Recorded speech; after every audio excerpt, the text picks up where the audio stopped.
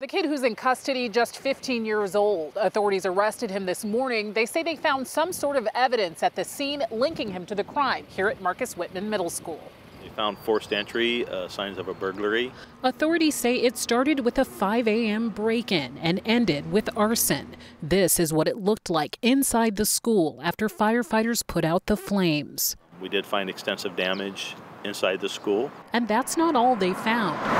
A canine officer was let loose inside to try to track a suspect. Authorities quickly discovered evidence apparently left behind by the arsonist. Within hours, they had a 15-year-old boy in custody, though it was unclear whether he had acted alone.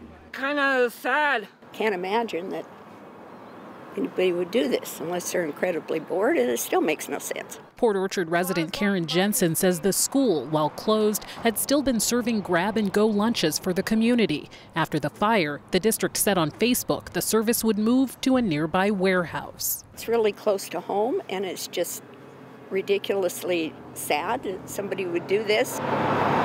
Jensen says it's a blow at the worst time possible. With the virus going around, the school district has enough problems. In Port Orchard, Kristen Ayers, King 5 News.